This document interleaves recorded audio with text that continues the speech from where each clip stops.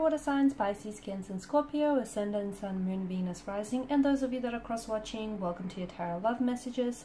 Today we're going to take a look at and see what's next for you in love. So whether you're single, whether you're coupled up, we'll see what the next few weeks or the few months perhaps have in store for you. It is going to be a general reading, so please just be mindful of that. If you're after a personalized tarot reading with myself, please feel free to reach out and inquire. I will list my email address just below the video here where the show more section is. Otherwise, guys, let's go ahead, give the cards a shuffle, and let's begin. Okay, the King of Wands.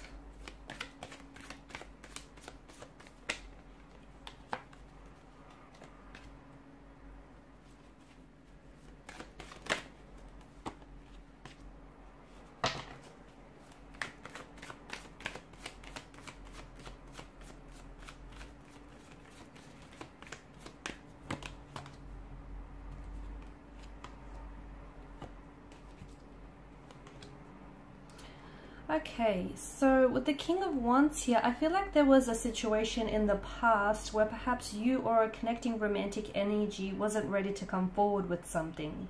Okay, someone here may have felt a very strong attraction or passion here towards you, but I felt like this person never fully expressed it or wasn't really able to come forward here and express it, whether verbally, vocally, or on a physical level here. Okay, to me it feels like the attraction is still there though, and over the next couple of weeks, perhaps even months, I feel like you'll have a chance to reconnect with this individual, but it feels like it's in a much more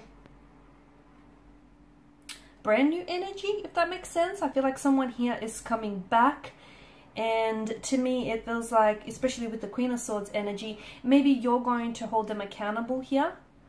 Okay, hold them accountable for their disappearing act, hold them accountable for, you know, their lack of actions here, or maybe you're taking more of an assertive kind of energy here where you're, because I feel like there's a progressive direction here, and I feel like someone is coming back and they weren't able to express their attraction or their feelings for you. And with the Ten of Pentacles, to me it feels like this is someone who's cementing or solidifying a connection here. Okay, so for whatever reason, whether it was due to restraints of some sort, time or distance, or maybe just that person not being ready, maybe you not being ready, maybe just the universe didn't think it was your time here, it feels like someone here is coming back, or someone here is finally coming forward. They're finally stepping up.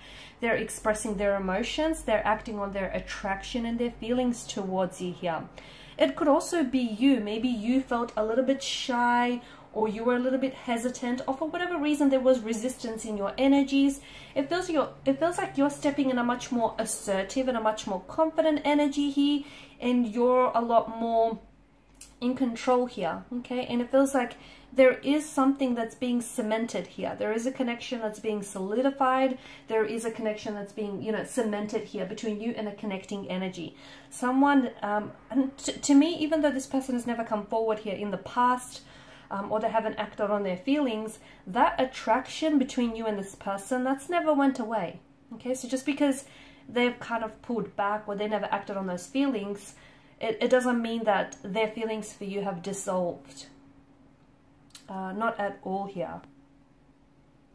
I'm also seeing that for some of you there is going to be some progressive movement in the right direction. Okay, especially with the Ten of Pentacles. I feel like some of you are, I'm seeing that families are blending over the next couple of weeks or months, or you potentially could be meeting here your romantic energy, their close circle of family and friends here. Okay, with the Ten of Pentacles, and this is their way of sort of letting you inside their circle, you know, letting you, like, familiarizing you with their inner world. Okay, so this is all a step in the right direction.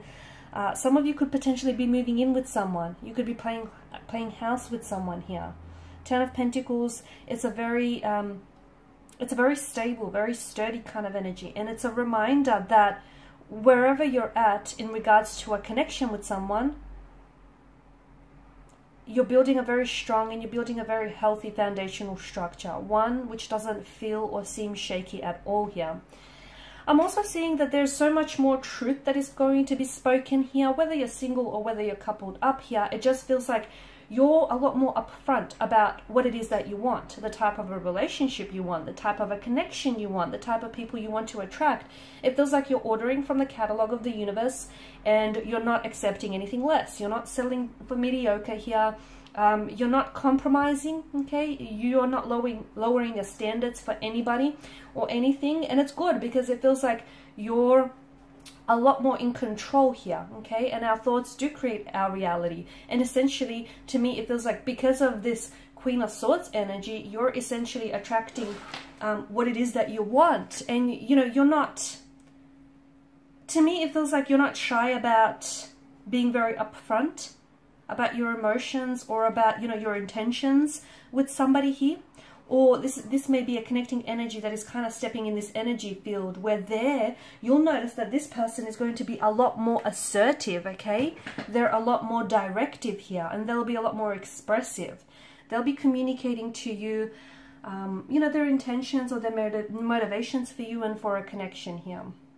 I'm also seeing, even if you're single, I feel like if you're out there, you know, if you're putting yourself out there and if you're looking, or even if you're meeting and forming new connections, you are coming across as very confident. You are coming across as someone who is, you know, who isn't afraid to speak her truth, his or her truth, much like the Queen of Swords here. The Two of Pentacles, I feel like you're going to have more than just the one romantic partner here in the next couple of weeks or months. I feel like for some of you, you potentially could also be juggling between two very different, though both potential, okay, both holds promise and both connections hold potential here. But to me, it feels like, and look, maybe you're wanting to keep your options open. Maybe you want to, you know, date multiple people at the one time. But it feels like you're juggling between either two different lovers, or you're just juggling between, you know, a handful of lovers, and you're kind of just trying to decide here. But you're having fun. I feel like your dating life is going to be buzzing with a lot of activity. I feel like there's a lot that is keeping you engaged. There's a lot that's keeping you busy here as well. I feel like you're having a lot of fun. Two of Pentacles is a frivolous kind of energy. I don't know that a lot of people, I don't know that a lot of you are looking for some commitment. Some of you are, but even so, you're taking a light-hearted approach. Like, for example, there may be a connecting energy that you might meet, and it might begin... it might start off as a casual arrangement, and you know, you might not be looking for anything serious, but as time goes on and as the two of you get to know each other, you feel like, okay, there's room for so much more in this connection. And what might begin out as a casual arrangement, or you know, just no strings attached, will then eventually, you know, become a relationship or a loving, committed partnership of some sort. But I definitely feel like you're just having a lot more fun with it, and you're just so much more in the moment. You're not putting pressure on yourself, and that is putting a lot of things at ease for you. And that's a kind of a good energy, because you're letting things flow. You're letting things be fluid. And, you know, when you let things sort of flow through you and flow to you, like a magical thing happens, okay? Things start unfolding naturally, organically, and very fluidly for you here. The Moon card here, I do feel like for some of you, I'm seeing a stage here where you're going to enter a lot of confusion here, a lot of uncertainty. That could be because you're going to have to decide between two very different romantic energies. That could be because you might be questioning whether or not you're questioning your feelings, or you're questioning someone's motivations here, or you know, whether or not they have a gender.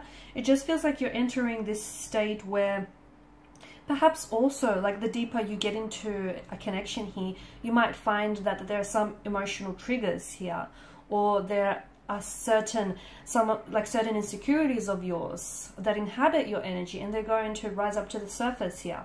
Try, whatever you do, don't try to avoid it. Whatever is coming out into the surface, does so because it was, at one point or another, it was buried deep in your subconscious. So don't try to avoid it, because that's only kind of fixing the symptoms, right? It's not fixing the root of it.